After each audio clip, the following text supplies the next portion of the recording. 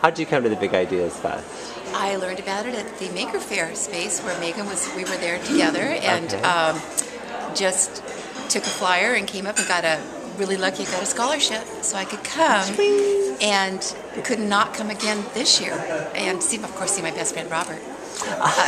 But it is just so inspiring. It puts windows in my classroom that weren't there. They're bigger, they're better, and they see further, and it's important and impressive, and I'm privileged to be a part of it. Thank you.